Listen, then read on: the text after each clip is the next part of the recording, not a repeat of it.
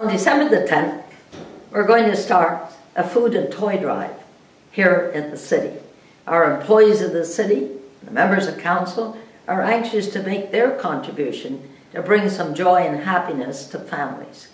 As of December the 10th, they have boxes down in our great hall, and they can be loaded with non-perishable food, for one thing, and toys. We want to make sure that we make our contribution.